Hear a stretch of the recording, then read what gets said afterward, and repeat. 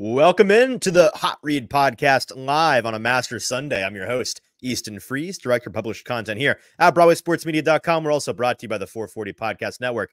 You can follow me on social media at Easton Freeze. I am joined, as always, by producer JT, who you can follow on social media at JT_Runke. JT, how are we doing? Who won? Scotty Scheffler, baby. Ran away with it.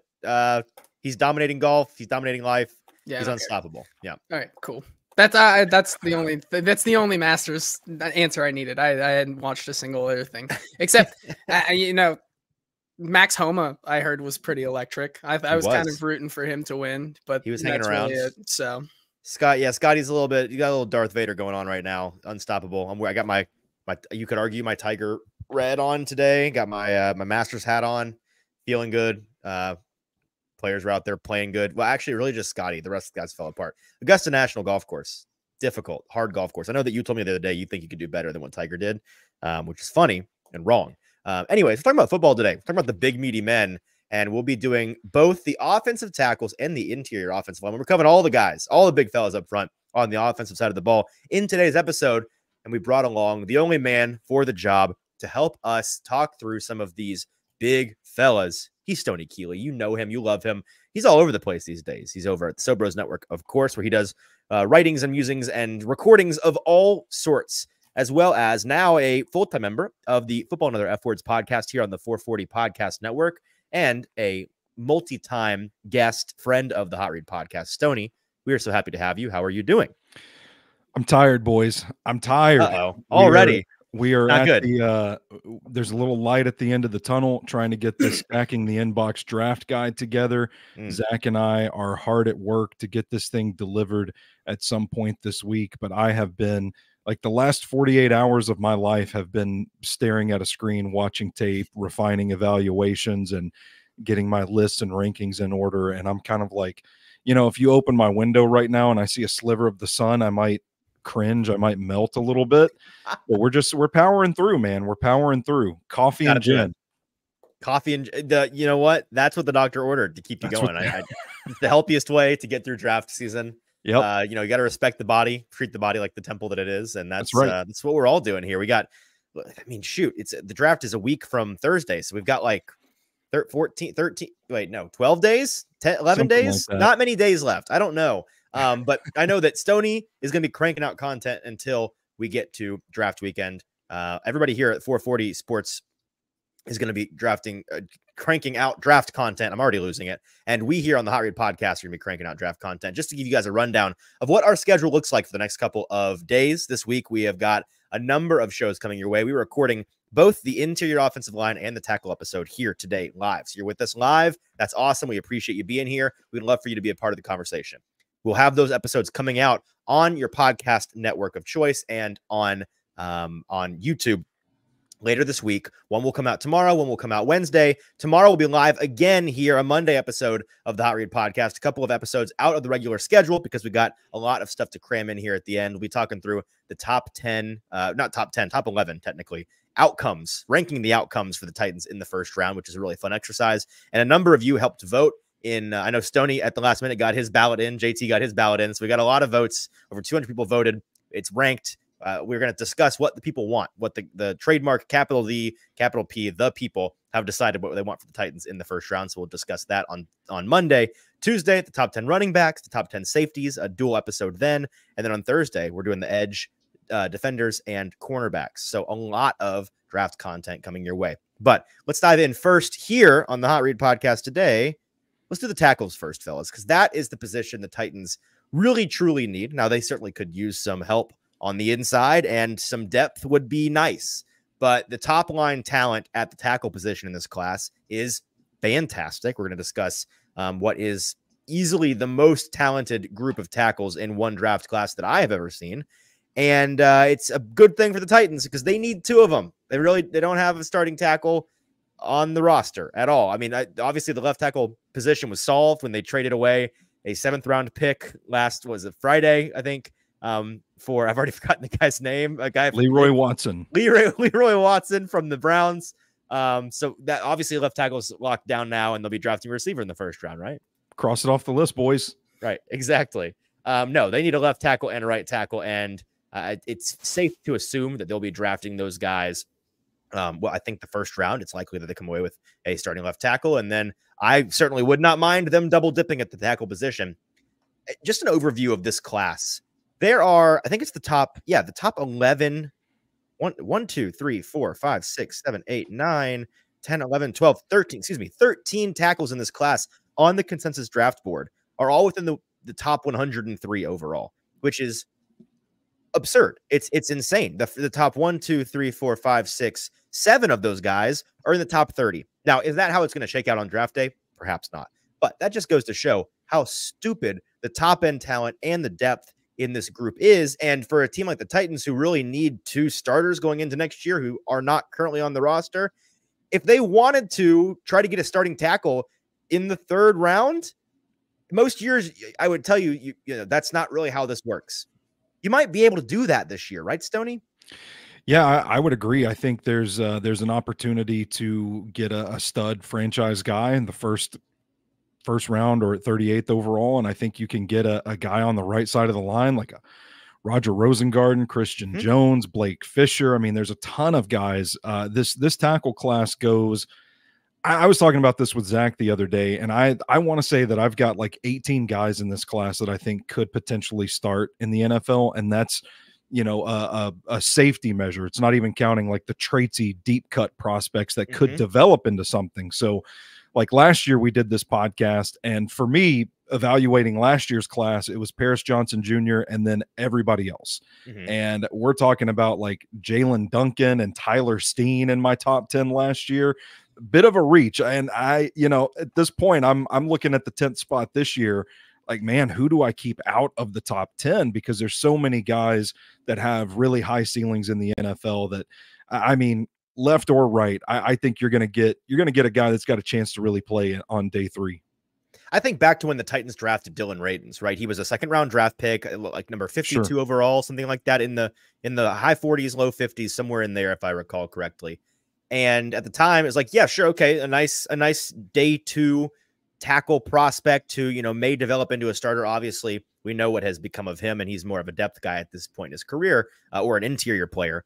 But you know, I think about, okay, where is that line of like that caliber of prospect? Where's the Dylan Radinses of this group? And where he came in on that draft class was like, you know, the mid 40s, low 50s, mid 50s. That's the, you know, the guys on the consensus board. It's like the guys at 103, the guys at 105, like you mentioned. It's the Roger Rosengartens.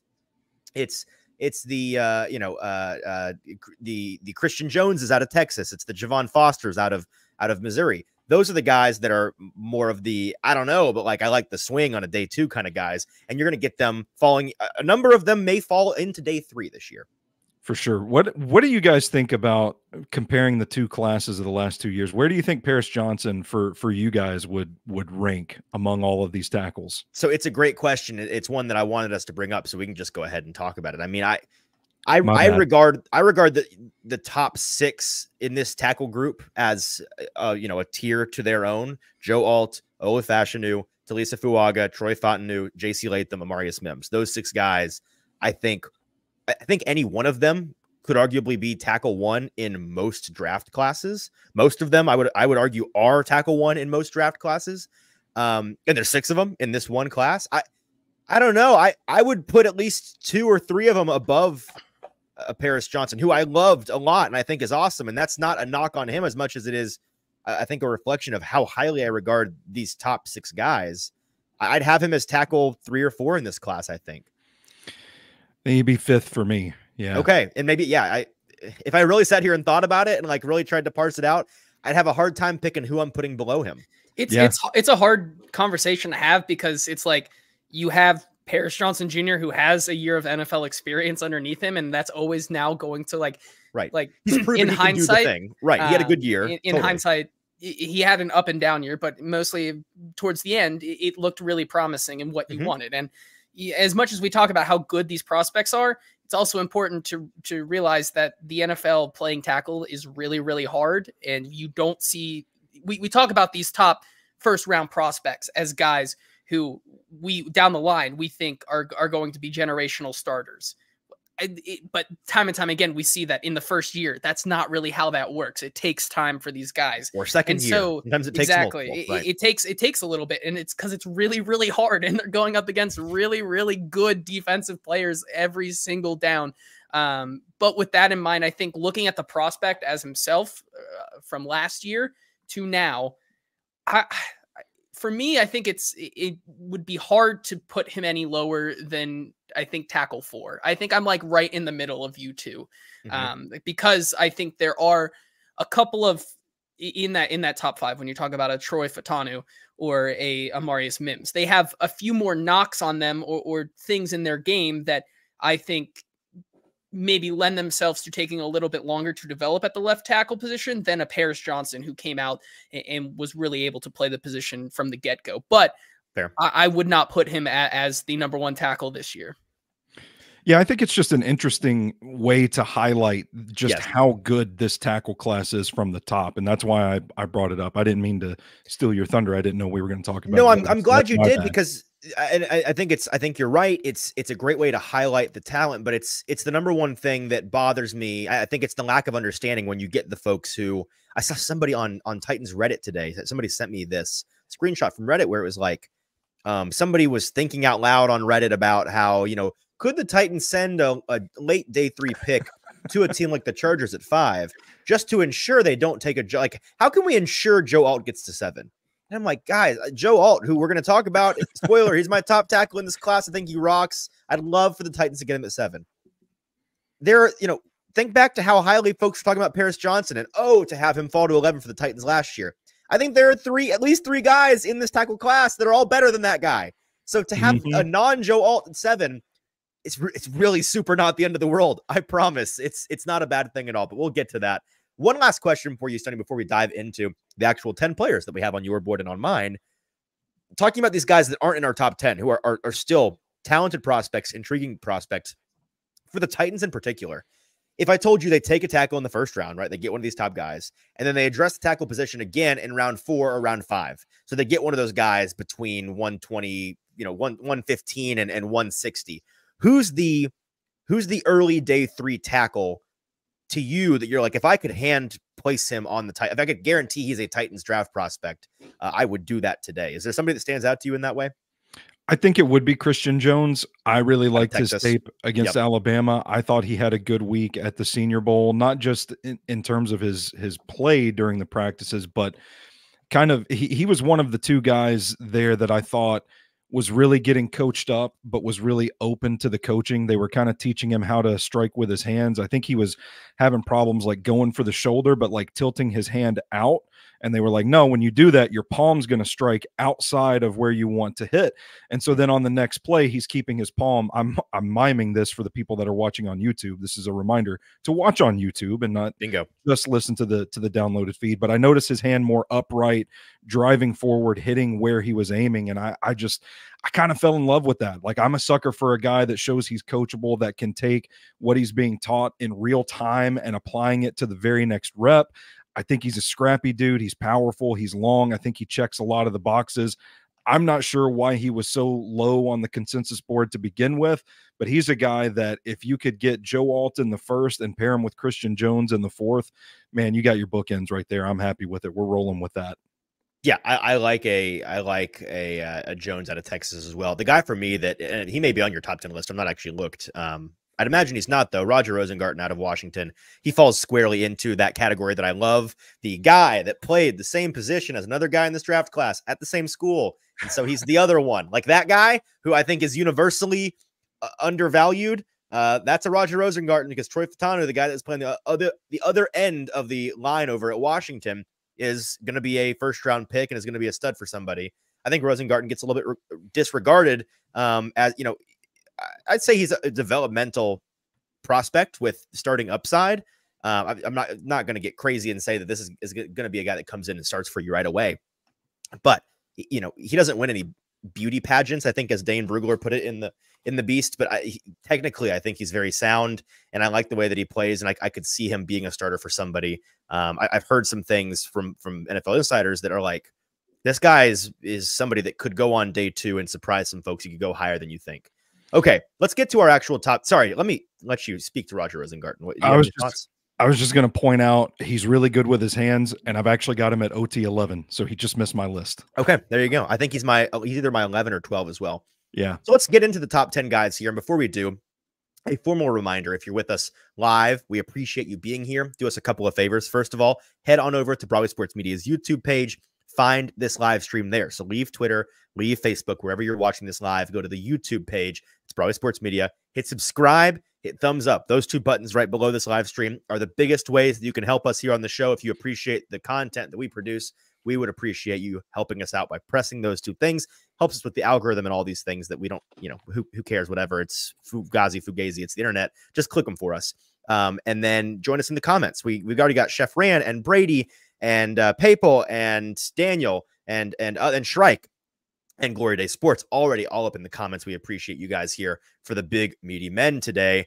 If you are not following us on social media, it's at Hot Read Pod on TikTok, Twitter, and Instagram. And then make sure wherever you get your podcasts, if you miss an episode live, no big deal. Catch the podcast version on Apple Podcasts, on Stitcher, on Spotify, wherever you get your podcasts. Check us out there because we're there. Okay.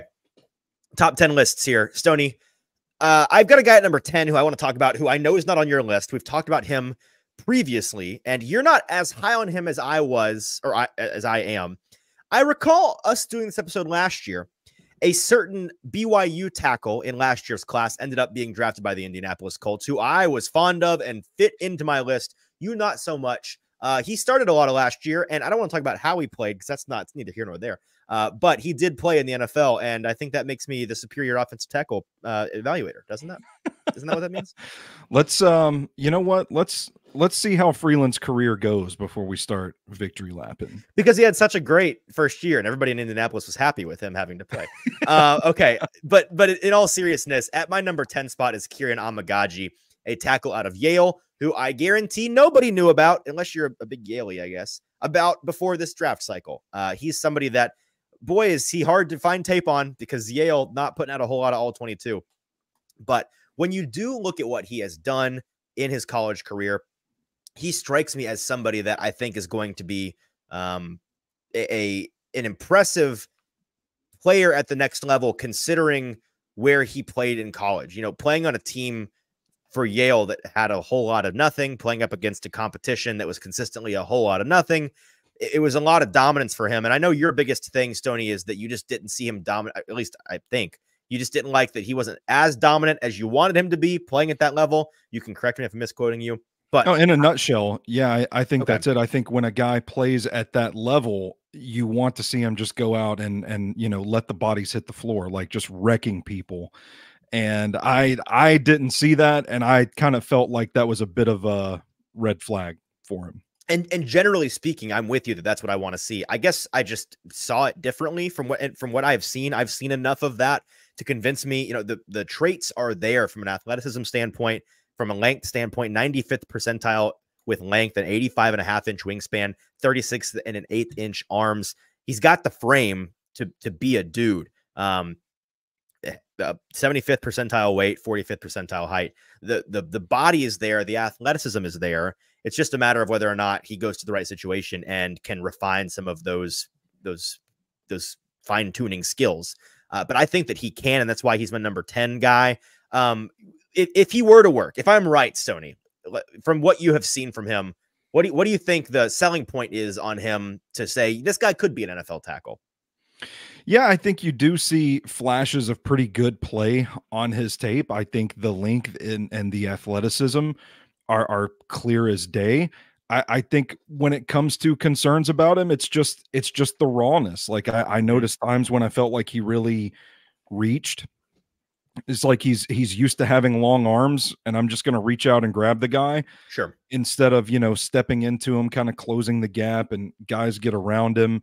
But I think there are little things like that, like working through traffic. I felt like he was a little clumsy, but man, when he flashes, I think he's pretty good with his hands, like keeping him mid-level, kind of coiled and ready to strike, not too high, not too low.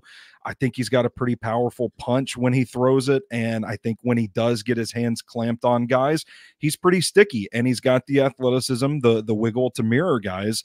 My concern, again, to boil it down to to a sentence is just, if he's not doing this on a snap to snap basis against the Ivy League, what's going to happen when there's a major uptick in competition? And I should specify, this is not to say like, I don't think the Titans should draft him, but I think if they were to draft him, it's a long-term plan for a prospect like this. There's no way.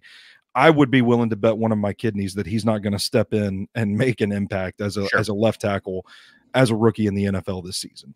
And that part I agree with. It'd be another project, I think, for sure. That's what I came away with him. He also, outside of my top 10, when looking at overall linemen here, I think there are a couple of other interesting just key points about his game. Season-ending injury in 2023, which kept him out of most of the draft process this offseason. So I think that's something big. But like you said, he's a project guy already coming off of season-ending injury. I think for a Titans team right now, who you kind of see them bringing in some already developmental pieces with Leroy Watson throwing away, or not throwing away, but kind of sending off one of their 7th round picks as a flyer to go get one of these developmental guys already. You can kind of see that this maybe isn't a guy who would fit into what Bill Callahan in this offensive line group wants to do. Yeah. I would also add this. He does have some experience playing right guard at Yale as well. He did play some snaps there. So, I mean, this is another guy you're talking about. I feel like every tackle in this class is like, oh, just kick him inside to guard. But I feel like he is a good candidate for something like that to make his impact felt sooner on the field, but also, not rely upon him right away as a tackle.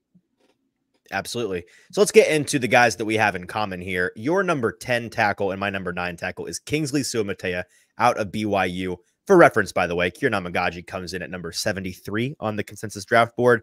And Kingsley Suamataia is right there on the fringe of day 1 and day 2, 44th overall. I would expect him to be very solidly in the top half of the second round to go somewhere. I'd be very surprised if he slipped into the first round, which has less to do with his talent and more to do with how many incredible guys are in front of him, frankly. But he's a little bit on the light side, 326 pounds. Excuse me. Take that back. A little bit on the short side. Had it backwards. 15th percentile height, 6'4", but a little bit on the heavy side, 326 pounds, 80th percentile. Has the wingspan that you're looking for. Has the arm length that you're looking for. Athletic enough of a player. Played at BYU. Stoney, what makes him worthy of being in the top 10 conversation? I think it's the combination of the power and the speed. He is a pretty freakish athlete, and I think he packs a hell of a punch when he hits. I started my evaluation of him, for those that have kept up with my draft coverage pretty regularly throughout this cycle. I started with the Texas game with him, and apparently that is like the worst possible game you could start with Suamataia, because it was not good. I mean, he was just kind of tentative, missing assignments. It kind of looked like he didn't know who to block. He was misfiring on a bunch of stuff. But then you go and you pop on the Oklahoma tape. I watched Texas Tech as well. He was at the Senior Bowl as well, and you just see like the power in his hands. A fluid athlete that, to me, this might sound like we're getting really deep into the evaluation here, but how seamlessly he moves his hips to open up run lanes and just completely neutralize rushers is pretty awesome to watch. I think he's a guy that's, because of his athleticism, got a few consistency issues with technique, but what he does flash, I think he can be a lump of clay. Like if you're looking for the quintessential draft and develop player, I think Kingsley's got a pretty high ceiling. It's funny you mentioned the Texas tape. I went because I remember reading this the other day. In the first sentence under the weaknesses category in Dane Brugler's The Beast, it talks about frequently caught leaning and needs to be more conscientious of his steps. It's a run blocker with his pass set depth. In parentheses, see 2023 Texas tape. So I think everybody agrees that's the low point.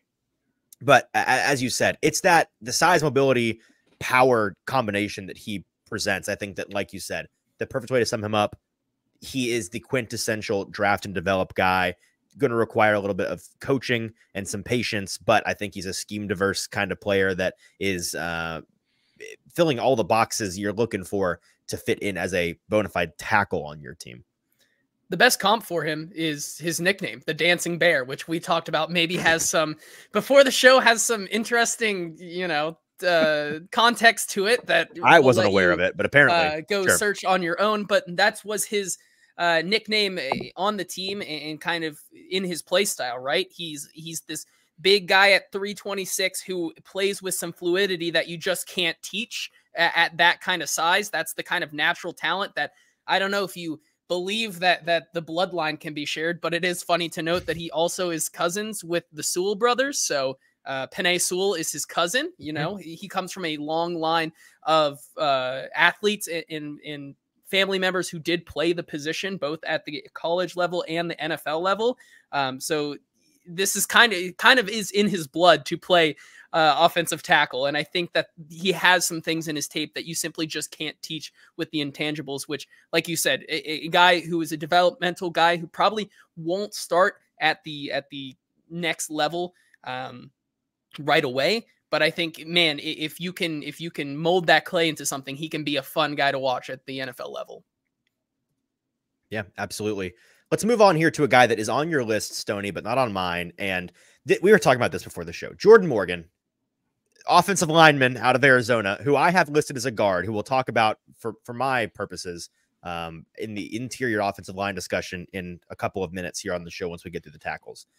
He played tackle in college at Arizona. And I know going down to the Senior Bowl, he was one of the guys, Stoney, you were most excited to go and see as a tackle prospect for the Titans who need a tackle. And then as we're driving down there, some of the first measurements of the season come out, and it's, Jordan Morgan, 32 7/8 inch arms, 9th percentile. The length just isn't there for most NFL teams looking for that 34-ish inch arm threshold to be able to play tackle efficiently against these crazy, freaky long edge rushers who are just going to get the upper hand on you if they are so much longer than you. And in this case, he would be on the shorter side against pretty much everybody he goes up against in the NFL. I won't stand for this gaslighting, because last year I was Mr. You gotta give. I'm seeing red. I'm forgetting who I'm even talking about. Peter Skoronski. Thank you. You got to give Peter Skoronski a chance at tackle. I think he can play tackle. I think he was the best tackle in college. And I know his arms are short, and I know that, like, there's numbers that make you say, but I don't care. Give him a chance. And then I was beaten over the head with a club for the last year into submission, ultimately, to say, okay, fine. He's a guard, hammock or whatever. They didn't give him a chance. They don't think he can play tackle. Fine. And then here comes on this guy that's clearly a worse lineman in general. And now, before the show, I won't say both of you, but JT in particular is like, how dare you put him as a guard only and not a tackle, when I won't stand for this baloney. Suddenly we can't just rock and roll with, the guy's short, he can play guard, when last year I was told you need to just give up the ghost. It's frustrating, and I won't stand for it. Noted. I think every situation is different. But I think it was more of me gaslighting you, which I don't think is a rare occurrence on this show and just in general. But still, for me, I think if you had, it's interesting to put him in context. I think you both have him pretty ranked on both of your lists as soon as we get to the interior offensive lineman as well. If he was a tackle, I think he's in that back half conversation. I think he's close to 9-10 range on there. But if you put him all of a sudden into that interior side, I think he's one of the top 3, top 5 guys in this class because of that. I think when you look past his tiny little T-Rex arms, you still see a lot of things on tape that you like. So, Stoney, what are the things you like about him as a potential tackle prospect? And we'll get to him in more detail in a little bit. Well, I am like pro give everybody a chance. Like, I do not care. Why not for everybody? And play Skoronski at left tackle, play Morgan at left tackle. I will say this. It's pretty interesting that the Titans have spent some time with Jordan Morgan, because they pretty clearly don't need a left guard. So are they just doing their due diligence, or is the arm length not an issue with Morgan? I don't know. I just found that pretty interesting. It's not like we've gotten word that they're, sniffing around a whole bunch of guards this draft cycle so far. They could, and we might not know about it, but from what we've heard, I think that's an interesting little nugget. As far as Morgan goes, I think he's got some really good tape. If you haven't already, watch him go up against Leatu Latu and the UCLA defense. They've got 3 edge rushers that are going to get drafted, and Jordan Morgan was playing with his hair on fire. He's really good balance, like you don't see him wobble too much in pass protection, and I think he's a prize fighter with his hands. I mean, he just seems to have a knack for knowing when to punch, where to punch, when to clamp down. And once he does get his hands on somebody, he's able to really ride him out of the play.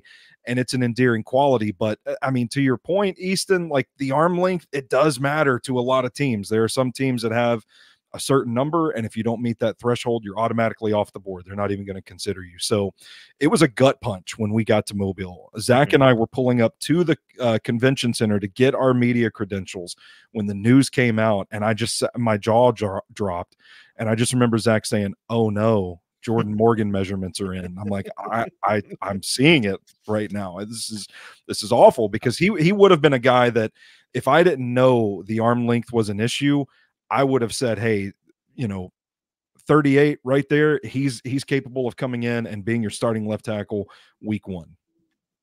Fair enough. And he's a good lineman. I just don't think he's a tackle. We'll talk more about him when we get to the interior offensive lineman here in a minute, because he's certainly a top 10 guard, if that's what he is in this class. Okay, next up on the list, let's go to a guy that certainly has no length issues, and that's Patrick Paul out of Houston. This is a guy we also saw at the Senior Bowl, and he has the size you are looking for. Man, 6'7.5", 331 pounds, 87th and 91st percentile, respectively. 36 and a 1/4 inch arms, 86 and a 1/4 inch wingspan, 96th and 97th percentile. It does not get any sweeter than that.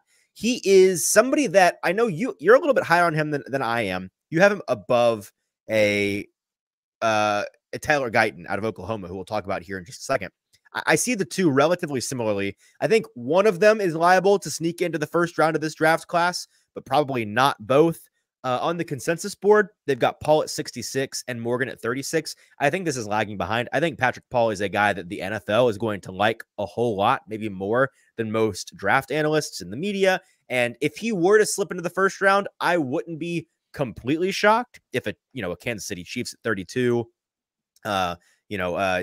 one of those teams in the like 28 to 32 range that is in need of a tackle, I could see them going for a Patrick Paul.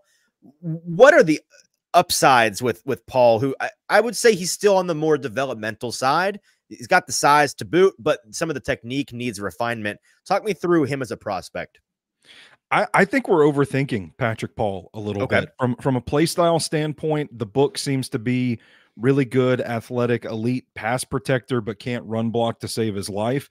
I don't really see that. I mean, you could point to flashes in every game where he does a good job of getting his shoulders down, keeps his feet churning, and kind of eliminates the rusher on the play.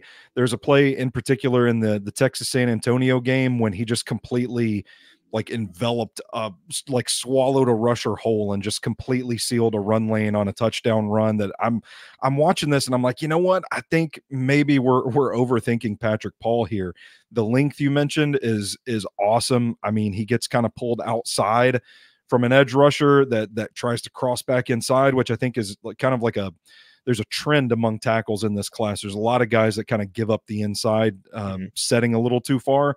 But with Patrick Paul, he gets a little too far out. The guy cuts inside, and he has these massive long arms that he just extends his arm, wraps the guy up, pulls him back into his body, and keeps him away from the quarterback. So I think there is plenty that is raw about his game, and I think that he is someone that is going to need a little bit of development, but I don't think he's as far off as the consensus seems to think, and I think you're absolutely right. I've seen a couple of national people say they're hearing whispers that the NFL is much higher on Patrick Paul than draft media is, so I won't be surprised if he's one of the names that we kind of raise our eyebrows on night one, like, how did this guy get here?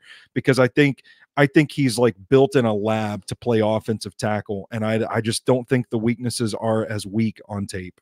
And what you just said there, the difference that maybe the NFL is a lot higher on him than draft media is because I think when you talk to the guy as well, he's just a good kid. He was a 2-time, I believe, captain at Houston. When you talk to the guy, he really cares about what about his craft, as Dane Brugler wrote it, but you can tell that he loves to play football, and this is something that he truly loves. And like you said, that's just something that in NFL draft media you just don't get to see. We don't know how these interviews go, but I could very much see, like you said, a team really fall in love with that guy in the late first round, early second round, and you see him go a little higher than the consensus is. And I think that's also why he's been such a popular mock for the Titans in the second round if they were to go with wide receiver, because like you said, he has all of the traits. He just needs them to be a little more refined, but also his character as well, I think would be a really good fit in Tennessee. He's a fascinating option if the Titans were to consider taking a tackle in the second round, in part because I've seen him comped a couple of different times to a Chuck Okorafor, who's a guy that was on the Titans' radar earlier in this process. And I think people were rightly saying, hey, you know, bringing in a Chuck Okorafor would be a nice addition to this team. I think it would fit well. But maybe you have the young version of him at the second round in this draft class in a Patrick Paul. How about that? That's pretty spicy. How about I like that? to hear that. All right, let's get to the next guy. How about a little Tyler Guyton out of Oklahoma, who is he's my tackle 7, I believe, in this draft class, and he is your tackle 8. So you are higher on Paul than on Guyton, but he is most commonly talked about as kind of the runt of the litter of these top tackles. The top 6 guys get the elite first round tackle treatment, and then there's Tyler Guyton out of Oklahoma.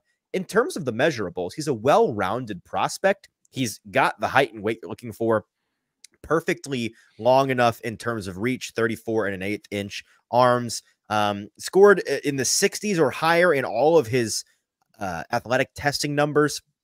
So athletically, he's there. And I think folks, you know, they see him as a right tackle. Something that goes underrated is the fact that Oklahoma had a left-handed quarterback. So they were trusting him on an island quite often to protect the blind side of their quarterback. That's something that you don't just let anybody do. I've seen a number of other metrics that showed he was not just on that blind side, but like I mentioned, trusted on an island without help as much, if not more, than any of these guys in his last year in college. What do you like and not like about a Tyler Guyton, Stoney? Well, Guyton's tape is a real mixed bag. I mean, there are times that I would watch him and be like, you know what? Why is everybody hating on this guy? Like, he's a perfectly fine right tackle. Then there's other guys. And you go, oh, here's why. There's other times I watch and I'm like, does he know the ball was just snapped? Like, does he know they're playing a football game right now? But I say Tyler Guyton is the mystery box. He could be anything. It could even be a franchise right tackle. How about that? When I was talking about Christian Jones and the Senior Bowl and getting coached up, one of 2 guys that I really noticed applying it, Guyton's the other one. I mean, they were really working with him on his hand usage. He had a bad habit of like wanting to wrap up, like the hands would come around instead of up and into the chest. And so they were kind of coaching him on it, and he would get the hang of it. And then there'd be like the very next rep, Darius Robinson would hit a spin move on him, cut outside, and the whole time Guyton's just standing there looking at him. I'm like, you got to move at a certain point, bro. You gotta do something. And that's like what people say about Patrick Paul is what I feel Tyler Guyton actually is. But he is such a fever dream of speed and athleticism that, man, if you hit on this guy and you've got a good coach that can really develop and lean into the things that he does well, I mean, you've got a Pro Bowl caliber, like frame, speed, athletic profile. It's there. You just got to get it out of him. A couple of things you notice in some of the higher level draft analysis, and I keep referencing Dane Brugler as the beast because it just came out. It's the freshest on all of our minds. Gold standard. And it's the best, right?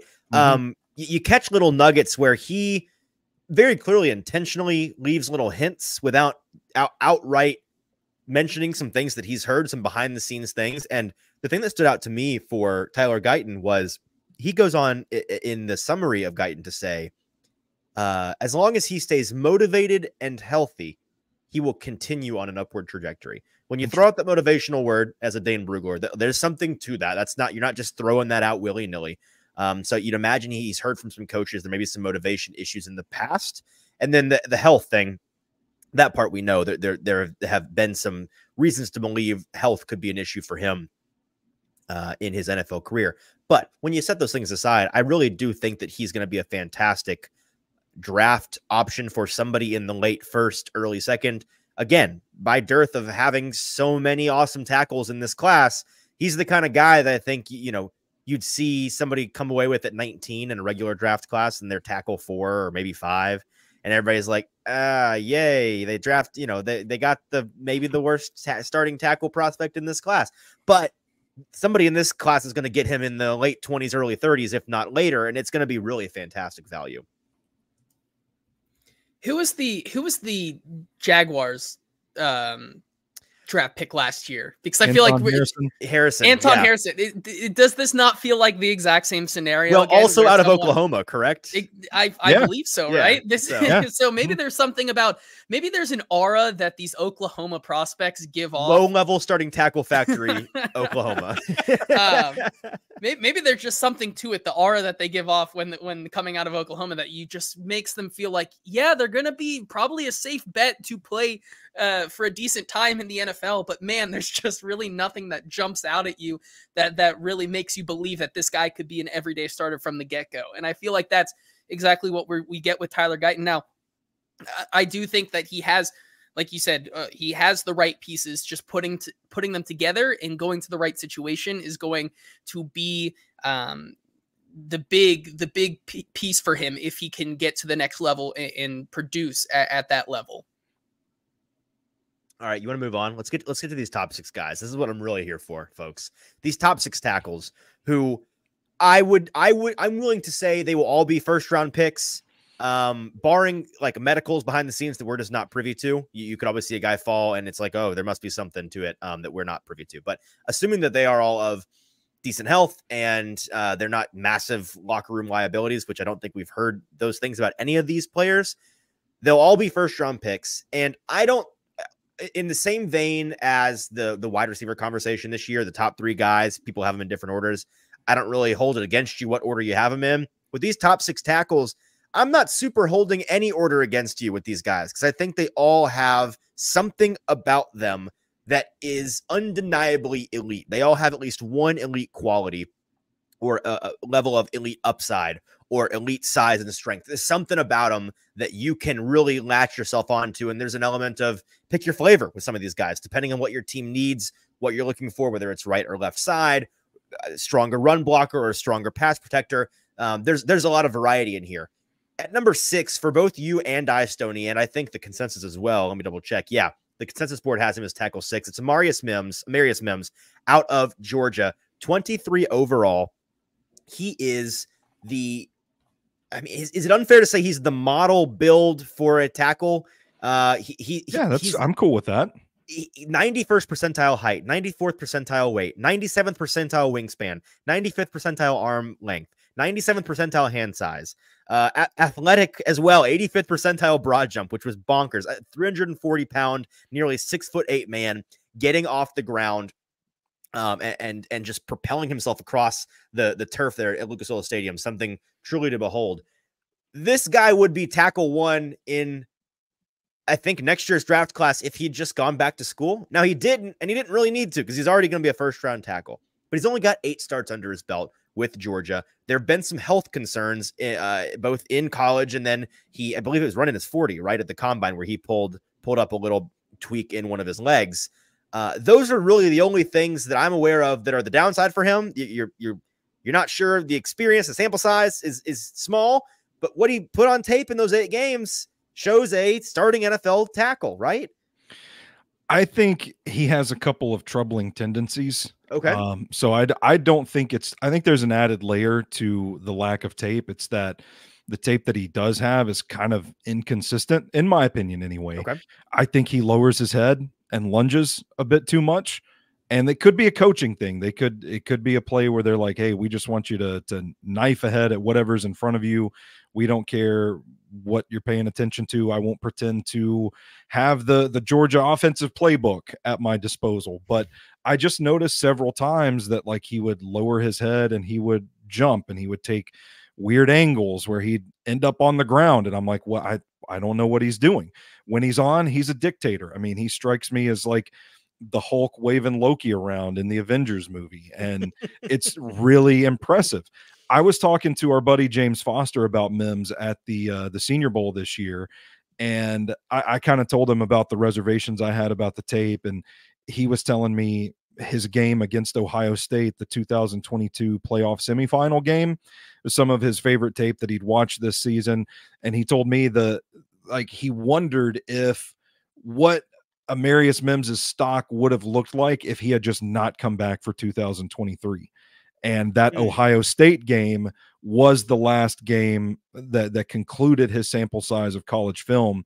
He's probably a lock to be a top 10 pick. And I think it's really interesting to think about Mims in that regard. It was just crazy with even less of a sample size. Yeah, exactly. But to think of the athletic profile, the freak that he is, the prototypical build, size, speed, all that stuff, like if you're building a left tackle or a right tackle in the NFL, you want it to look like this guy. And I think that he's the ultimate ball of clay for some coach. I mean, somebody's salivating about getting their hands on this guy.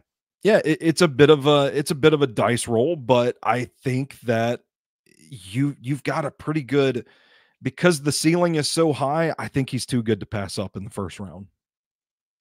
Absolutely, and I agree with you that if you are looking at this guy as, why am I drafting what this is on tape in the first round? Like, I have some reservations about that. I can agree that there are some things on his tape. There's inconsistencies. The highs are absolutely there, but there are some lows that concern you. So I can get behind the idea of, why would you take this guy based on the tape in the first round if that's all it was? But that's not what it is, right? It's the fact that he is so young and is so unpolished. You are taking him this high because you're getting kind of a discount on a guy that shows true top 10, top 5 draft pick ability. It's just in limited spurts, and you don't quite know for sure what he is, but you think you see what he could be based on what he's shown us. How is this for a player comp? Jeffrey Simmons. The tackle version of a Jeffrey Simmons. Yeah, the offensive tackle version of somebody's going to get him in the 20s and be delighted and probably have an awesome. I think that he, if I was able to put each of these top 6 tackles into a simulator, and the best outcome for all of them, like I see what the highest high is for each of these guys, I think that Mims is the best. I think he has the highest ceiling. It's just a matter of whether he gets anywhere close to it. And that's why that's why I think he still is touted as a first round pick. It would be different if he played just 8 games anywhere else. But the fact that he played at Georgia, the fact that he had so much success at Georgia, even when we talked to him at the combine, why do you think that you're ready for this next step? Because despite only playing 8 games, his answer, I mean, he was going up against some of the best pass rushers over the last 3 seasons that have come out of the NFL draft every single practice. So I think when you look at it that way, from the system that he's come from, I think I'm with you guys on that one. He, on my board, would probably be a little higher. I just am that in on this guy because of how young he is, and the idea of an Amarius Mims. Even as Glory Day Sports here, I mean, looking back at some of his high school tape where he is just maybe 3 times the size as some other kids, I showed it to my brother and he said, were they letting him play middle schoolers? And I said, no, those are high schoolers, my friend. Yeah. It's absolutely insane. It's one of the funniest pictures. If you haven't seen it, I highly recommend you go check it out. But yeah, I mean, it just is the prospect of all prospects. Like this is the guy that you dream of getting your hands on for some of these offensive line coaches. And it'll be really interesting to see how high maybe he goes, because there may be some people in a building banging the table for him, saying that this guy can be a game changer. Yeah. All right. So let's get to these top 5 guys and let's consult the board here. A little bit of a different order for you and I, Stoney. Generally speaking, let's see. So we have the same top 2 guys, and then it's a mix with 3 through 5. Can we start with Talisa Fuaga out of Oregon State, who is my tackle 5? He's your tackle 3. And I have changed my opinion on where he comes in on this list like 7 times in the last 2 months. Here's why. What he offers is a pretty unique. I think if you look at him in the grand scheme of these top 5 tackles, his skill set might be the most different, in the sense that he is, I think you once put it as, don't let Talisa Fuaga find you on the field. Like, don't let this man, he's like Michael Myers in an old school horror movie. If this man finds you and God forbid get his hands on you, it's over. You're done. It's finished. He is a nasty, nasty prospect, a easily, in my opinion, the best run blocking prospect in this group. He just leaves a little bit to be desired in the pass blocking category. But what do you see from this guy to make him your third tackle in this draft class? It is the sheer violence, how easily he is able to displace people attempting to rush. You're right. I think there are questions in pass pro. I think he has a tendency to kind of like the way that he sets sometimes. It's almost like it's this issue that I mentioned earlier where sometimes guys are able to kind of cross inside. I think there are times when maybe rangy guys, I noticed Gabriel Murphy do it a couple of times in the UCLA game, are able to just kind of get just below and just dodge his hands a little bit, sink their hips and get around him. And he ends up chasing guys. I don't think he's got the elite recovery speed to get back to rushers in those situations, but man, it like 9 times out of 10, he's going to get his hands on you. And I thought he had an awesome Senior Bowl week. There's a play that like Javon Solomon is running at him full speed. And I swear this might be one of those like urban legend folklore myths that have just spiraled out of control in my head. But I swear he just put his arm out, just like politely put his arm out, and Javon Solomon just completely stopped. Like Superman stopping a speeding train. Yeah. And I'm watching him, and I really like JC Latham's hand strength, his grip strength. But I don't know that any lineman in this class really fires his hands and uses his hands as a weapon the way that Fuanga does. That's fair. You look at the athletic and physical profile, 48th percentile height, 78th percentile weight, 15th percentile arms, 25th percentile wingspan, comes in with 33 and an 1/8 inch arms. Now, that's not necessarily prohibitive, in my opinion, to play on the outside in the NFL. I've heard a handful of folks who I respect and trust in the draft media market talk about him as somebody they see working best as an interior player at the next level. We've got, we say 34, that's the benchmark, and it is for most teams. But we've seen in recent years a handful of guys with roughly this exact same arm length come in, play tackle, and play it well. Penei Sewell, I believe, has the exact same length arms. Rashawn Slater with the Chargers, also sub 34-inch arms. Those guys in recent years have been top 15, top 10 players drafted, have played tackle, and have played it really, really well out of the gate. So I don't see that as necessarily keeping you off the edge as an offensive lineman. But Stoney, do you see a world in which he just can't cut it as a tackle? Yeah, I mean, I do. As much as I like him as a prospect, it is that play at the edge. Like when he gets in there with really twitchy, bendy pass rushers, and he ends up in situations where he's chasing them. I don't think that's good. And I think that is something that, we'll kind of have to see how he adapts over the course of his career. But I think he does have the athleticism to do it. It may just be a manner of footwork, get in the lab and kind of correct some of these things. And maybe there's no issue, but I do think that's the reason so many people project him kicking inside to guard. Fair enough. Fair enough. Let's get to my tackle 4, your tackle 5.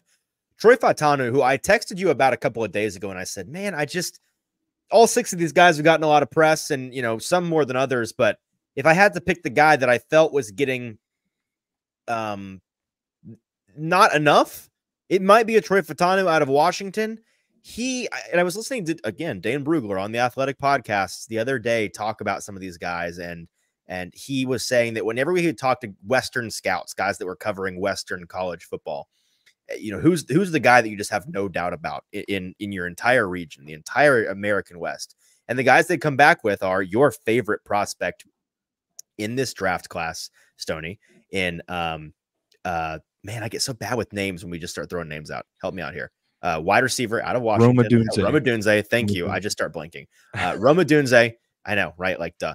Roma Dunze and Troy Fautanu, both on Washington, both guys that they just don't see being bad pros. He's not the tallest guy in the world, 3rd percentile height, 6'3" and 3/4 inches, but 63rd percentile weight, His arm length, perfectly fine, 67th percentile, north of that 34-inch benchmark.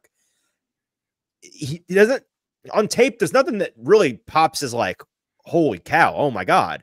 But it's just so consistently clean. It's so consistently on time, so consistently what you're asking him to do. He just doesn't really miss a whole lot. And that's what I like a lot about a Troy Fatanu. What about you?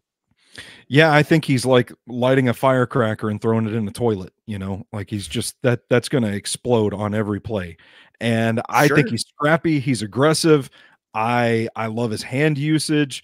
The thing that concerned me was like a lack of raw power because of his height. And when they asked blow you away in that regard.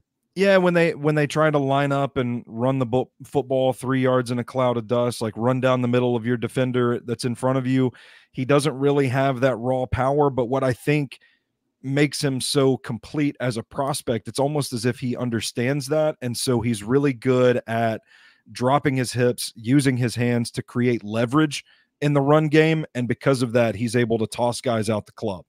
So I love him. He's scrappy, violent. I think he can play tackle. I think he can play guard.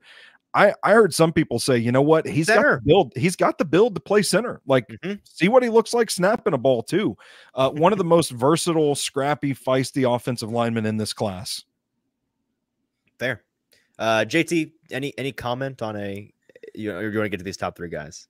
I know we're trying to keep it short, and I appreciate you regarding our time here, but I don't want to cut you out of the conversation. Yeah, I am the time arbiter. I'm the one who continues to keep the show on the road if we need to. But you know, exactly right. The timekeeper.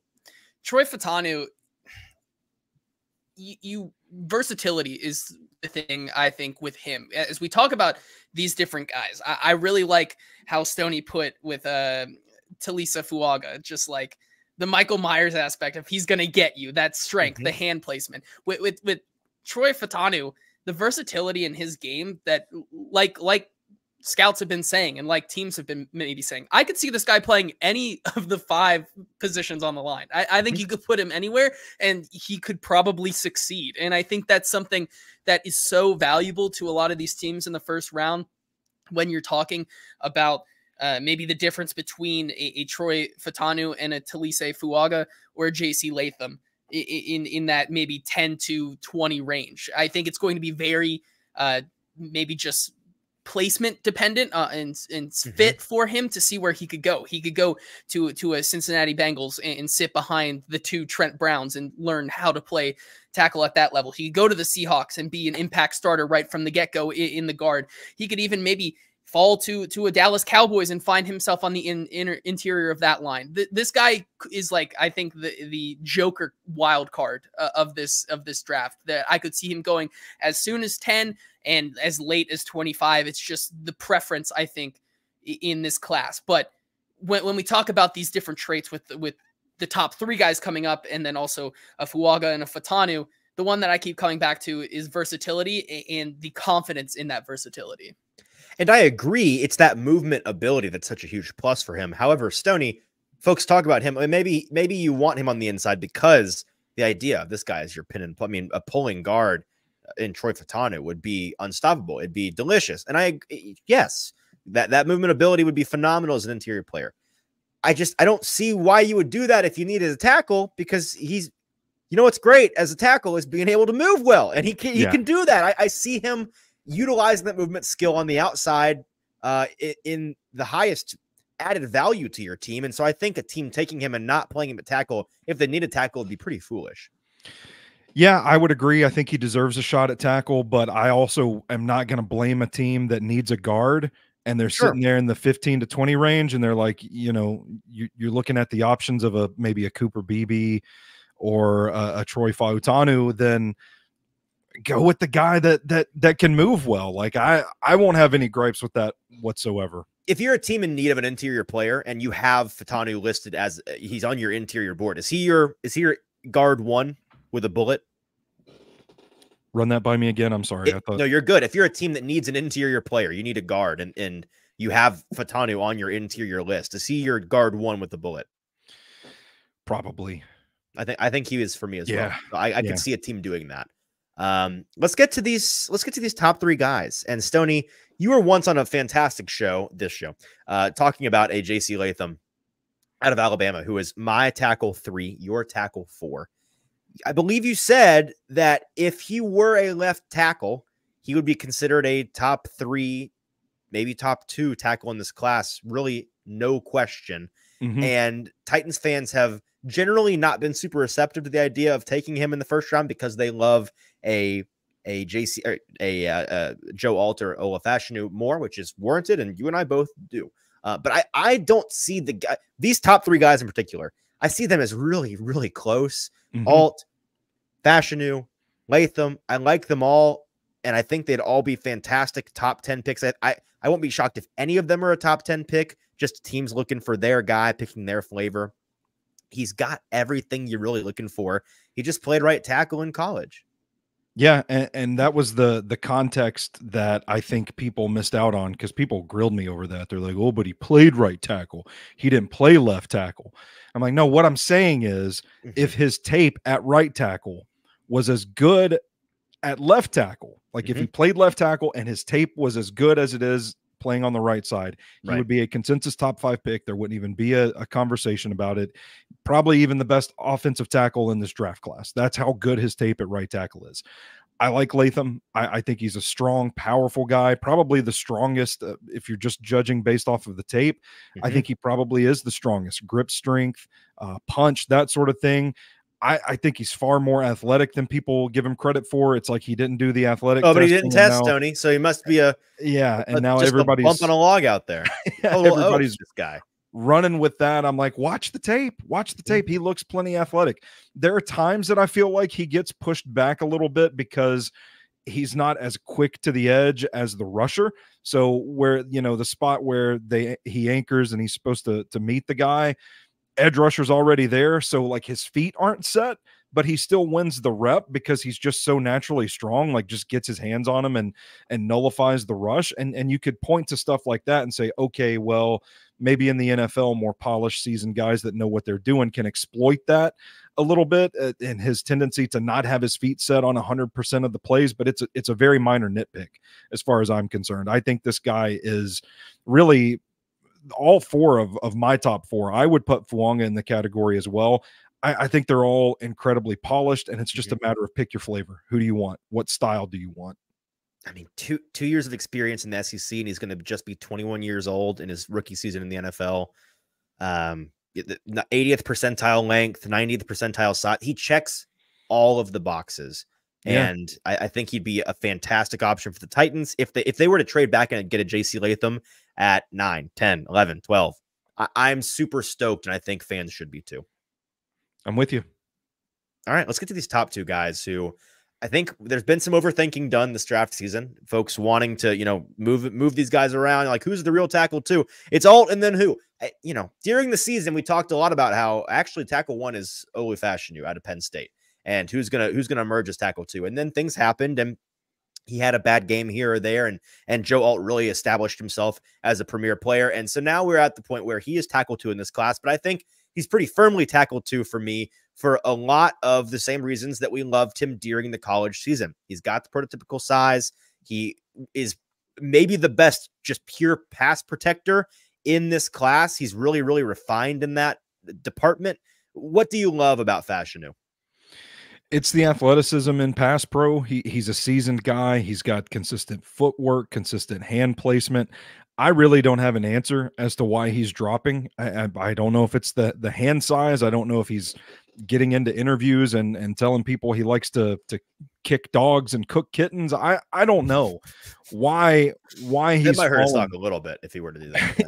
Because the tape is still the tape, and I like his tape so much that I told Zach on I think it was Football and Other F Words a couple of weeks ago that, like, you know what, if they miss out on Alt, Adunze, Neighbors, if they stick and pick Fashanu at 7, I'm not going to complain about it.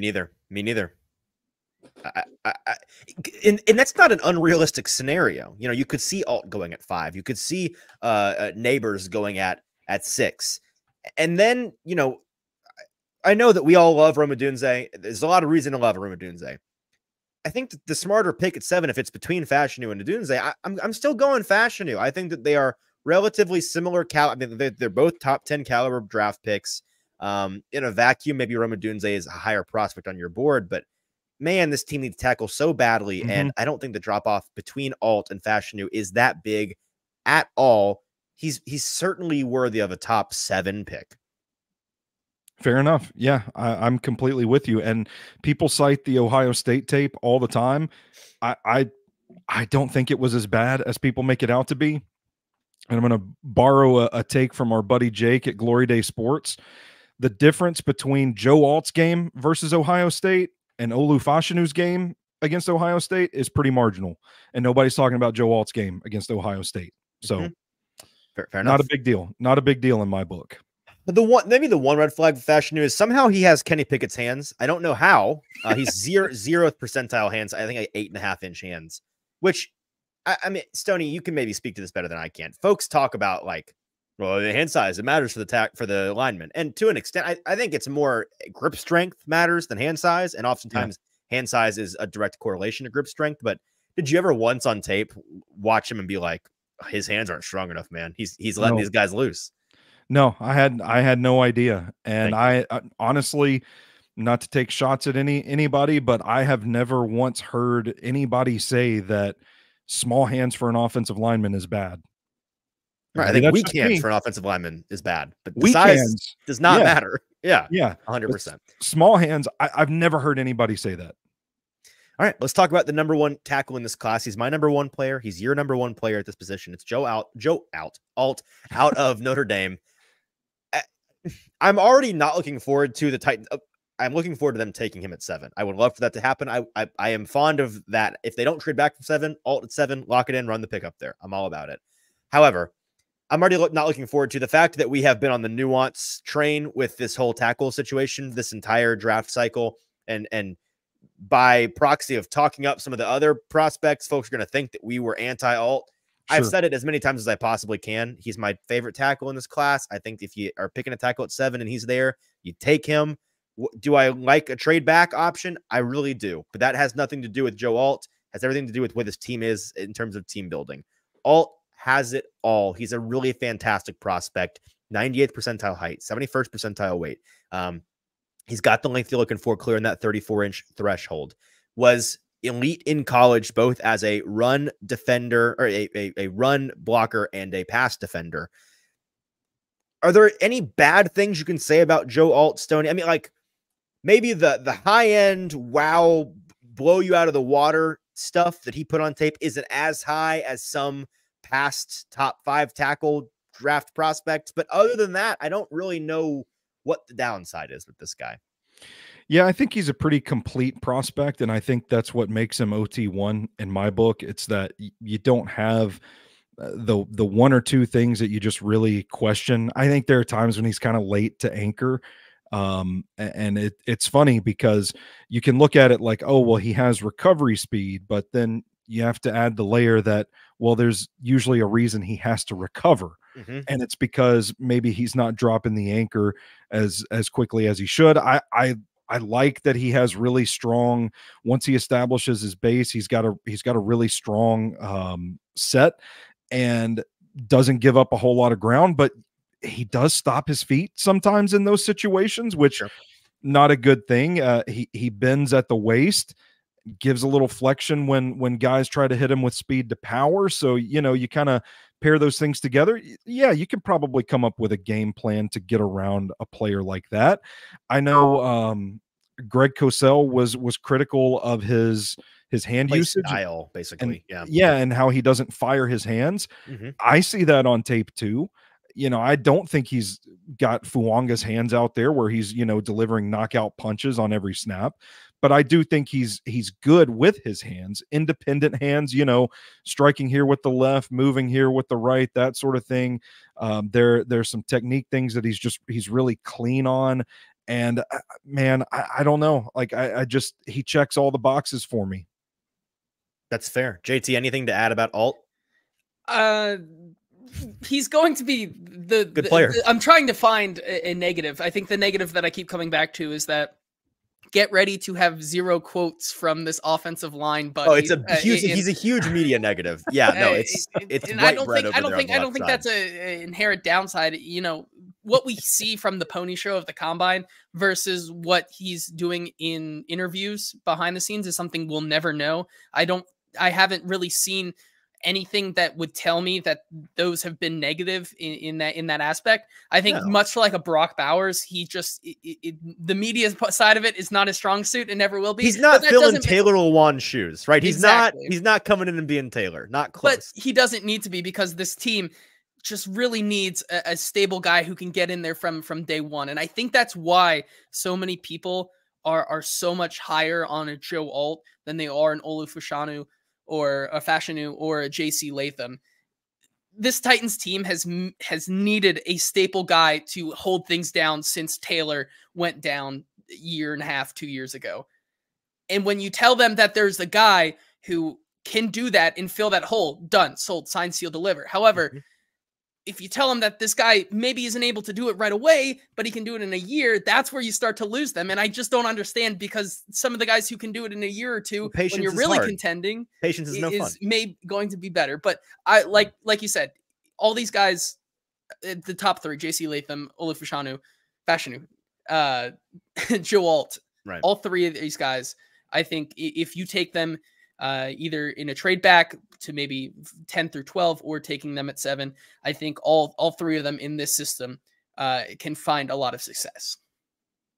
You've got Alt at 9 on the consensus board, Fashanu at 14 on the consensus board, Fuaga at 15, Fatanu at 19, Latham at 20. They're all going to be first-round picks. I would imagine most, if not all of them, go in the top 20. And I think they're all going to be really good players in the NFL. I think they all have the potential to be really, really good players in the NFL. So I am stoked to see where these different tackles fit and see where they develop. And I think the Titans are likely to have one. And I will be really ultimately probably happy with any of these guys, because they rock. So this tackle class is great. And we appreciate everybody listening to the top 10 tackles in the NFL draft class. Now we're going to transition to the interior offensive linemen, who we'll spend a little bit less time on, because they are both not as good prospects top to bottom, but also the Titans are in less of a need for them. So a little peek behind the curtain if you're with us live. This is the start of a second episode. So let's intro this real quick. Welcome into the Hot Read Podcast on a Masters Monday, the second of 2 topics in our live show, the top 10 interior offensive linemen of the 2024 NFL Draft. We have Stoney Keeley here from the SoBros Network joining us, and we are talking through some big, meaty men. Stoney, the tackle class is amazing, but maybe its glorious opulence is keeping us from recognizing there are some really fantastic interior linemen in this draft class. Yeah, particularly the centers. I think this center class is loaded with day 3 guys that have athletic traits that project well to the NFL. I think it's a great year to need a value center. It was something that I had kind of circled for the Titans before they had signed Lloyd Cushenberry. Like, this is a need that they can kind of wait on in the draft and still pick up a guy that's going to get some quality snaps. I like the guards as well, but particularly, man, these centers are going to play on Sundays. I think you're right, and we're going to talk through a handful of them in our top 10 lists. Let's go ahead and consult that list here, and I've not compared these guys. So we've got the same guy at number 10, and it looks like essentially the same. I think we have the same top 10 guys, so that's good. That makes our job easy here. Let's start with the 10th guy on our list here, in Mason McCormick out of South Dakota State University, not San Diego State University. This is a guy who is going to be playing the guard position at the next level. He's your number 10 player on the interior. Stoney, what do people need to know? What's one big thing about Mason McCormick that makes him a good prospect in this draft class? He's a thick, girthy guy that plays like a bullet, man. He gets into space and he just looks to blow through somebody. I don't think he's the quickest guy, but man, he is a heavy hitter. Okay, fair enough. These last couple guys, because, like, for reference, Mason McCormick coming in at 142 on the consensus board. He's going to be a day 3 guy. A couple of these guys here at the bottom are going to be day 3. So let's focus on the big picture with some of these guys. And at number 9, Bo Limmer out of Arkansas. I've heard you talk about before. He's going to be he's going to play center at the next level, correct? Or maybe not. That's what That's what big draft media seems to think, that he's going to play center. Okay. I What would, does Stoney Keeley think?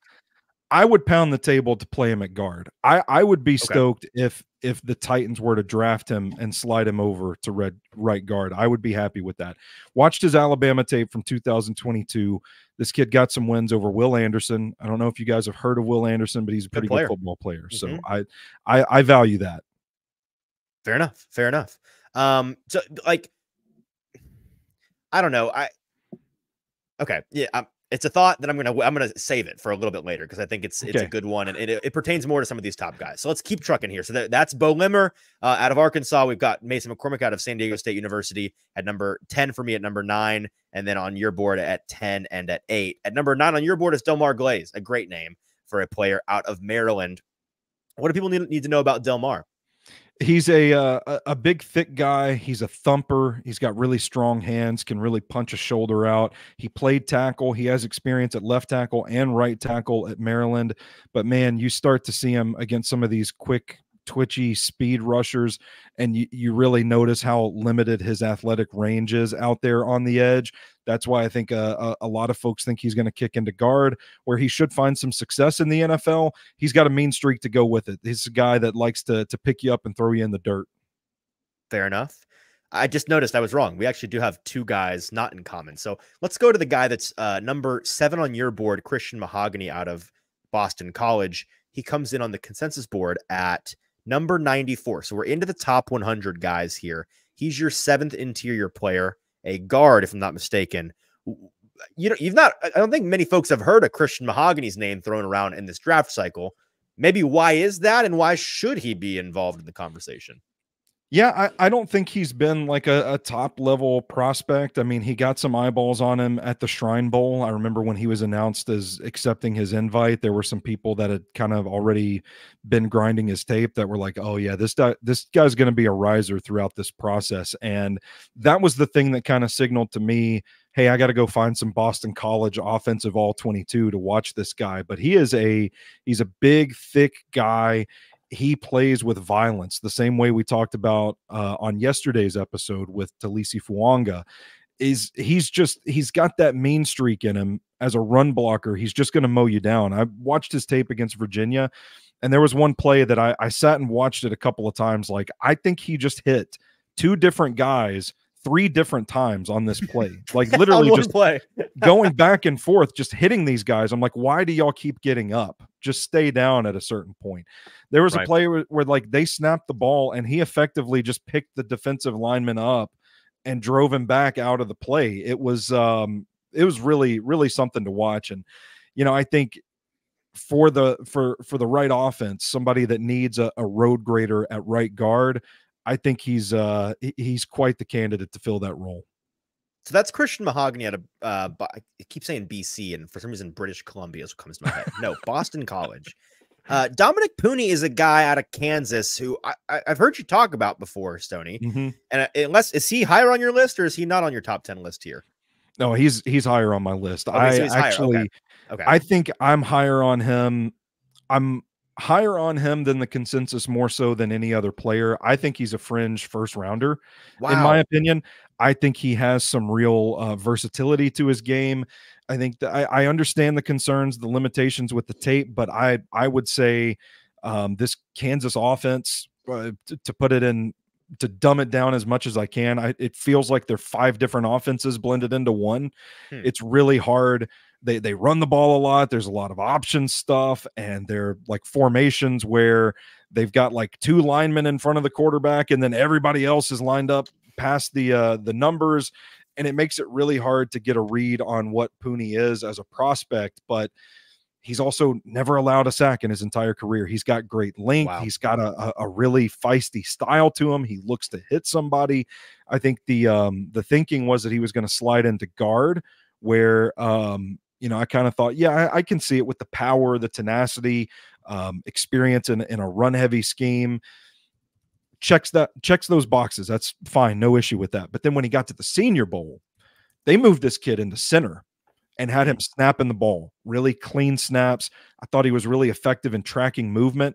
from stunts, guys trying to cross over, getting his hands up, really good footwork. And I kind of thought the more I heard people talk about it, I'm like, yeah, this guy's future might be at center in this draft class. And that you kind of broaden your scope a little bit. And it's like, okay, experience at tackle, looks like he could play guard, really looks like he could play center. This is a guy that has versatility like few other offensive linemen have in this class.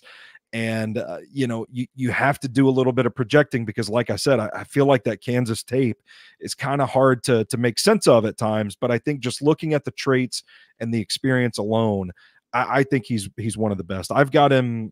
He's 3 or 4 on my list. Wow. Okay. So we'll see him on your list in a minute. He's a guy that you think could be a fringe first round, second round player. Based on my evaluation. Sure, I don't think sure. NFL people are saying that.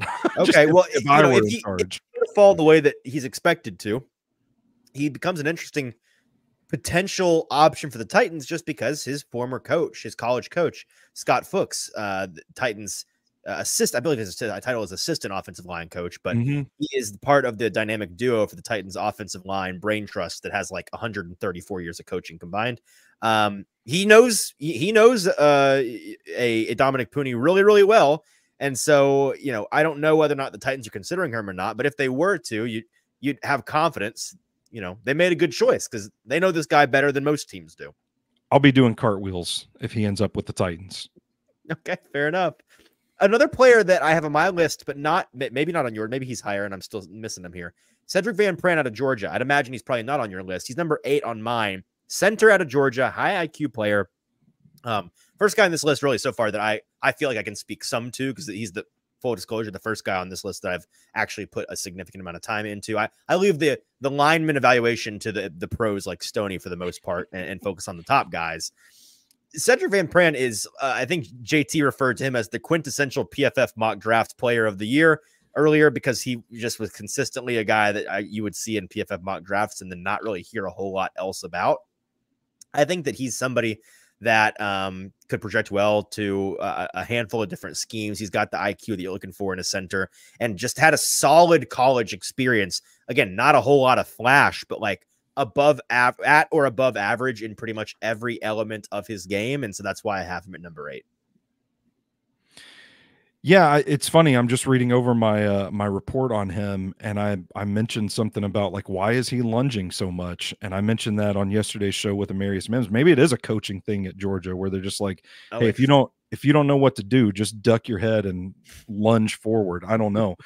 I think he's kind of built funny to me, and this is one of those weird Edgerrin Cooper's legs are too long kind of thing for me. Right. Like the way he springs out of his stance, I feel like his pads are too high. I felt like he got knocked off balance a little bit on the tape, but all in all, like pretty clean player, pretty clean snaps, like not a lot of issues getting the ball out, and really powerful guy, really strong hitter.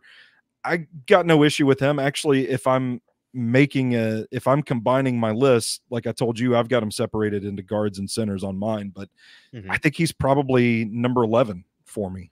Okay. So just off of your list. Fair enough. Just off of my list. Yeah. Let's keep trucking to get these top guys in here. Number 6 for both of us is Cooper Beebe. I believe I'm saying that correctly, out of Kansas State, who I think would be higher on these lists if he didn't quite have the athletic limitations that he presents. Sure. Very fast player, 93rd percentile 40-yard dash. However, not the strongest athlete on tape, and he's lacking in the length. That's what keeps him as an interior player.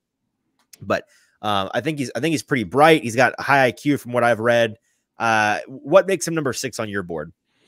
Man, you basically read my scouting report for me. The only thing I would add is that he's got a really wide base, and I think it makes him a pretty sturdy, strong prospect. And I think that gets to the crux of why I think he's got a high floor at the next level. He's just across the board, he's a safe prospect, man. Like he's somebody that we talk about offensive linemen kind of needing some time to catch on when they get to the NFL. I don't think that's going to be the case with him. I don't think he's going to be out, blowing anybody away or anything like that. But I think his tape shows a pretty high safe floor. So you could draft this guy in the second round and trust that you've got your left guard spot locked down. And Beebe on the consensus board comes in at I'm having a hard time saying consensus board. You just got to slow it down. We've said it a lot. I know. It's becoming, when you say a word over and over and over and it loses its meaning, that's where we're at this point. On the consensus board, Beeb is at 64 overall. So we're firmly into the second round territory as we talk about these next couple guys. JT, let's throw up the top 5 lists here. And so at number 5, so at number 5 is where you have Dominic Pooney, who you're a little bit higher on. Let's do Christian Haynes out of UConn. He's your third interior offensive lineman. My number 5 player, going to play the guard position at the next level. What did you like enough about Haynes to have him at number 3? Oh man, I think he's just a ton of fun to watch, man. A pot-bellied behemoth is what I call him. He just wants to maul people. The ability for Stoney to continue to make different acronyms for thick men is something that needs to truly be studied. My favorite of his of all time was last year, where he said he's got a little bit of a fee-fi-fo thum to him, which is a great draft jargon. Yeah.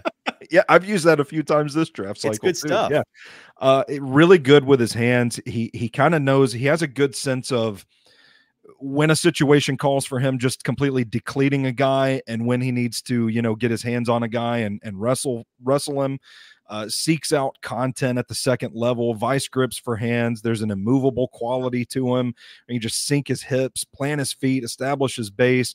Good get off, walking reminder of, quote, low man wins. I don't have a problem if anybody wants to take Christian Haynes in the first round. Fair enough. I really enjoyed. He was one of my favorite prospects to see at the Senior Bowl. I think out of the offensive line groups, he was one that really stood out to me with the Patrick Pauls and someone else we're going to talk about on this list, Jackson Powers Johnson, who I think is a really interesting conversation this draft cycle. Christian Haynes, I think, is a guy who continues to rise, and man, I think he can be an impact starter from day one. Yeah. Also worthy of note is that he frustrated Jordan Jefferson to the point that he took off his helmet and swung it at Christian Haynes. And if I'm not mistaken, I don't know if this was officially reported anywhere, but the word on the street was that Haynes looked at him and said, "If you're scared, go to church." And that is hard as hell. That is hard as hell. It really, I mean, that's a bar. I like that. I like that a lot. Okay, before we get to, actually, let's do Zach Frazier, who's number 4 on my board, number 4 on yours, interior player out of West Virginia University. Stoney, what did you like about Frazier when you watched him on tape? He comes in on the consensus board at number 45 overall. Yeah, I mean, you want to talk about, pardon my French, pardon my language here, but an ass kicker, like that's Zach Frazier. If not for the injury concerns, I think Frazier would be pushing Jackson Powers Johnson for the number 1 center spot on my list. I just love, there's something about his mentality and the way that he plays. If you haven't watched the Penn State tape, I highly recommend it. It's some of my favorite tape I've watched this cycle. The confidence that West Virginia could just line up on 4th and 1, run it up the middle, and they knew they were going to convert whenever they needed to, just running behind their center. Zach Frazier is just uncanny. And they're down like 40-20 or something in the 4th quarter of this game, and Zach Frazier is still out there playing his guts out. I mean, the guy is a grinder. He is a fighter. He's got a wrestling background that shows up in pass protection when he can get his hands on a guy. I think he's a really complete prospect. The injuries are a concern, but for him to get back and do the drills at the scouting combine as quickly as he did is pretty impressive as well. I love to watch him play. If you're a team that runs the ball quite a bit and wants to be a statement running team, I think he's your center. 4-time state wrestling champion in high school, so he's got crazy core strength. Despite the lacking length, he's just going to win in a mud fight in the middle of the line. So I agree entirely. That's why I have him at number 4 on my board as well. My favorite part of doing different mock drafts like this, to what you said, Stoney, is mocking the Eagles trading up into the first part of the 2nd round to take Zach Frazier just so that they can annoy people with the tush push for another 10 years. That's the guy you need. That's the guy you need. I think you can't tell me Howie Roseman isn't looking at that and like Jalen Hurts is pounding the table being like, I need another 15 rushing touchdowns from the one. Yeah, I need this guy in front of me now. I think That would be a very interesting one. But like you said, I think he possesses a lot of power, and I think that's one of his best parts of his game. Before we get to the top two guys, can we reiterate just a little bit, Stoney, on Jordan Morgan out of Arizona, who played tackle at the college level, depending on who you ask, as a guard or a tackle prospect in this process. I think we both agree he's likely to be a guard at the next level. Just depends on where he is drafted and where he fits in on a team. But man, if you get past the part that, oh man, he was a tackle in college, we're excited for him to be a tackle prospect, he's probably just not going to play tackle at the NFL level. Still a really fantastic interior offensive lineman. He's number 3 on my board. I'm not quite sure where you'd have him slotted in because you had him on your tackle list, but if you had to put him on your guard center list here, the interior, where would he fit for you?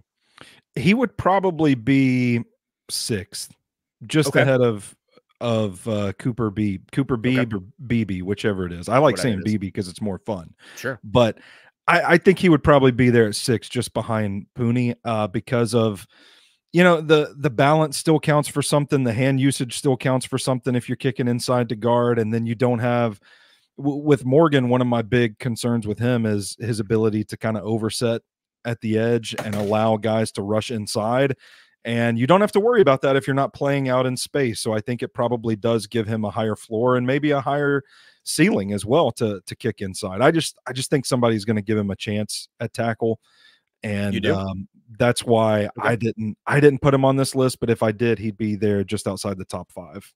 Okay, fair enough. And if you want to hear more on him, we talked a little bit about him in the top 10 tackles episode, which, as we're here live, we did it a couple of minutes ago. But on the podcast feed, it was the last thing or 2 things. It was recently. Go find the top 10 tackles episode if you want to hear more on Jordan Morgan. Okay, our top 2 guys here. We are in lockstep. Number 2 is Jackson Powers Johnson out of Oregon, and then Graham Barton out of Duke. Let's start with Jackson Powers Johnson, who is built like SpongeBob. He's the most square frame, he's built. He's built different in the most wonderful, delicious way for an interior offensive lineman. We loved everything about him from what we saw at the Senior Bowl. He won every day that he participated. What is there to love about JPJ, Stoney? And talk me through maybe some of the downsides, the reasons why, to let folks in on like the zeitgeist with the draft media. It seems like he's fallen down boards, and I don't really know why.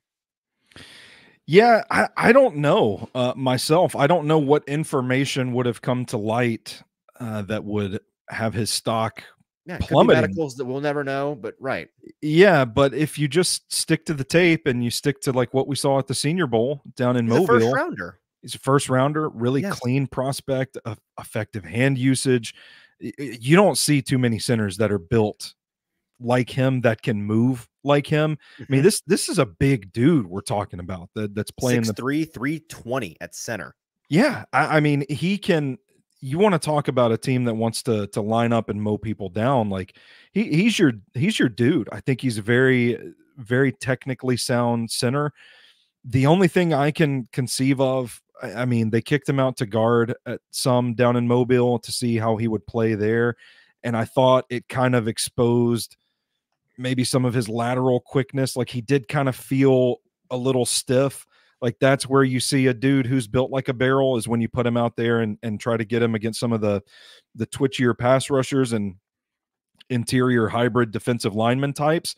I wasn't as confident in him at guard as some of the other draft media were, that were just saying, oh, you can start him wherever you need to start him on the offensive line. I didn't necessarily see that. I don't know if this is a case where, hey, maybe the NFL sees something like that too, and it's been this way this whole time, and maybe draft media just got super hyped up off of that Senior Bowl, and we inflated his stock to an unrealistic place. I don't know, but it's my best guess. Fair enough. I think there's a really interesting conversation because, like you said, between there are situations like with a Jermaine Burton where you're hearing that the vibes are just off, and that's why you see his stock falling. And then you have cases like Jackson Powers Johnson where it kind of feels like maybe the opposite, that teams are being quiet intentionally because they want you to kind of seemingly forget about this guy. And I think that's the great experiment of the NFL draft, that in 12 or 13 days, we're going to finally see, and then we'll get our answer and be like, we'll truly know, like, is there something more to this, or is it simply this guy is really good, let's not talk about him so that we can get him? He's so good. I don't see how he can't be a first-round pick. I think I'm with you. It has to be medicals. Potentially. Yeah, I think there might be something to that. But like you said, it's just, once again, something that we just don't have access to. All right, and that leaves us with our number one player, a Brentwood, Tennessee legend, Graham Barton out of Duke. Went to Ravenwood if you're from the area, the Middle Tennessee area. So he, you know what, he could technically be a local visit for the Titans if they wanted to make him that. He is the number one interior offensive lineman on both Stoney and I's board for good reason. 6'5", 311 pounds. Played a good bit. He played exclusively at tackle in college, correct? Or am I making that up? He played tackle and guard. Okay, so he did play some guard. Yeah.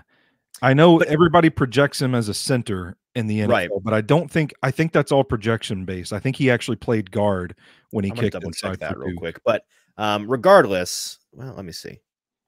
No, so yeah, he played left tackle all through college. Oh, did he? Didn't, yeah, all through. So a ton of experience at the tackle position, but it's that length that's going to keep him as an interior player at the NFL level.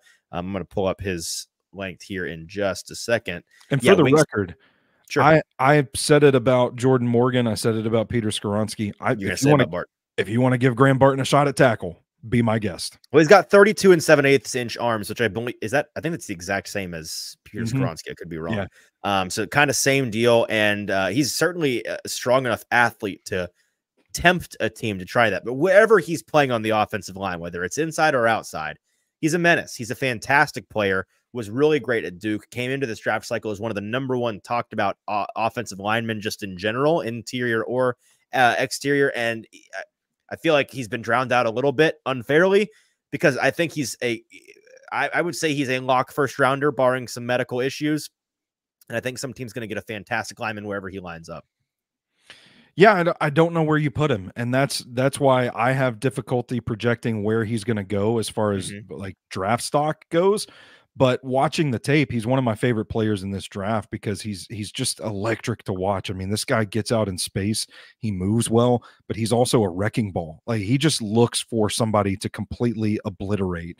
And he I saw Jake mention the titty twisters for Christian Haynes, but to me, Graham Barton stat. Graham Barton is the king of the titty twisters in this class. The way he he gets it, that's what it looked like to me. The way he just get his hands inside, and lift a dude up, and it's just like, man, that's got to be. He's clamping down right there. Titty twisters are a Graham Barton stat. That's gotta hurt. That's analytics right there. Yeah, that's gotta hurt something. Sure. Really fun to watch. Really clean prospect in his own right. I just, like I said, I just wonder what you do with him. That's fair. I think teams are going to keep it simple and start him in on the interior. I don't know. Like the more you look at his profile, the more you could convince yourself, depending on what you need, really with any situation. But I think if he's going to be the first rounder that I expect him to be, it's going to be a team looking to get one of the top on their board interior offensive lineman guys. Plug him in at center or at guard. Put him on, like Dallas Cowboys, something like that. Could be a really fantastic ad. Yeah, I would agree. And I think he's also a guy that you could probably just get into camp and figure out your best five and where he fits in that too. Right. Just draft the talent and say, not knowing where we're going to play him is maybe a good problem to have because we just know he's good at football and we'll figure it out. For sure.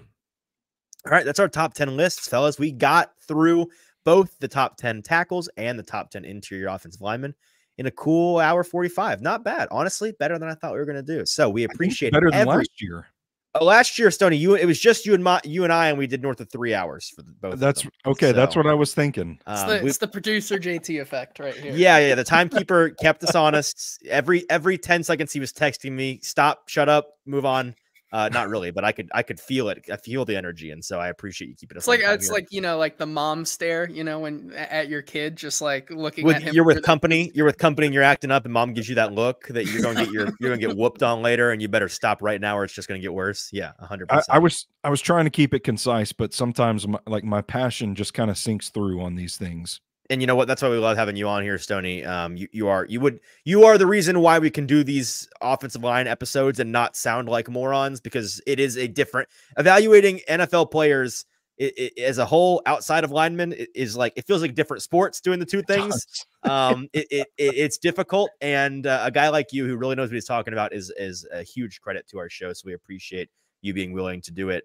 Tell the people where they need to find you. Obviously, you're on F Words now all the time on Tuesdays. So check it out here on the 440 Wednesdays. Bad job on my part. On Wednesdays, you're trying to do 1 o'clock, right? Wednesdays at 1 o'clock. Yep. Okay. Wherever you take in your 440 sports or your Broadway sports. Yeah. And then the SoBros Network, smelling candles, reviewing movies, getting outside, doing everything. I mean, like, it's the most, it is the most eclectic collection of media in the city. And it's it's a good thing. It's wonderful. It's delightful. Thank you. It's been lacking a little bit lately because I've been working so hard to try and get this draft guide wrapped up, but I promise we'll get back to all the restaurant reviews and people fighting at malls and stuff like that. Well, the three of us were talking earlier today. We're going to go up to that. There's a wonderfully picturesque Chili's in Canada somewhere that we're going to find. It's like a ski lodge, and we're going to do a show live from there and get rum buckets and pass out in Canada and Canadian Chili's. I guess that's living the dream. Well, we'll celebrate the end of draft season by doing that. So there we go. We'll make some content out of that. Stoney, thank you for being here. For everybody that tuned in with us live and wrote it out the whole hour 45. Kudos to you, man. We need to get you a t-shirt or a button or something. You guys rock. We appreciate you supporting the show because you guys are the reason we do this. Like I mentioned at the top of the show, a lot more content coming to you from the Hot Read podcast side of things. Tomorrow, Monday the 15th, we'll be live again. JT and I are talking through all of the multiversal options the Titans have at the number one, or in round one at the number 7 pick overall. We're going to talk through our rankings of what could happen, and based on what does happen, what might happen after that. We'll talk through all of those possibilities tomorrow, rank them, have a good time. It's all based on the survey that I did on Twitter that hundreds of you voted on. So if you voted, come and hear about how those results turned out. They really are fascinating. And then on Tuesday, JT and I will be talking through running backs and safeties. And then on Thursday, we'll be back again, another double episode talking through edges and cornerbacks. And then next week is draft week, and we'll have content for you like every single day. It'll be a good time. So tune in to all of our content and all of the 440 Podcast Network and all of the Broadway Sports Media Podcast Network content for the next couple of days as we near the draft just 1 week from Thursday. Until then, for producer JT, I'm your host, Easton Freeze, and for our guest, Stoney Keeley, we appreciate you listening. This has been the Hot Read Podcast, and we'll talk to you tomorrow.